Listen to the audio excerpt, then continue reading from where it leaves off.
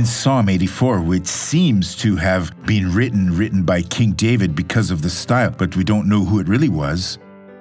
Verse number 2 says the following here, "My soul longs, yes, even faints, for the courts of the Lord.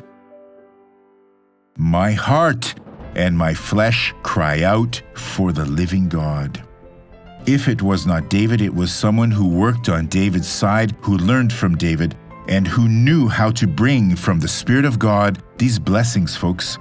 My friends, when your soul longs and even faints for the courts of the Lord, you will be in a good spiritual position.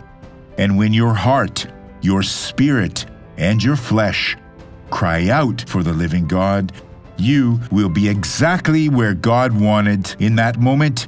You use the authority, rebuke the evil that attacks you, and be greatly blessed in the name of Jesus. Take a look at a blessed person.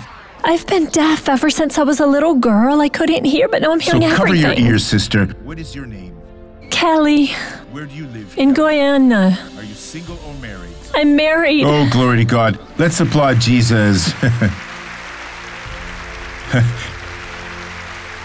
God is wonderful, folks. So let's pray now. Father, I unite my faith in favor of these people who are now crying out for your grace, for your power and your virtue. Lord, extend your hand now and touch these lives to heal these people in the name of Jesus Christ. And you can say amen.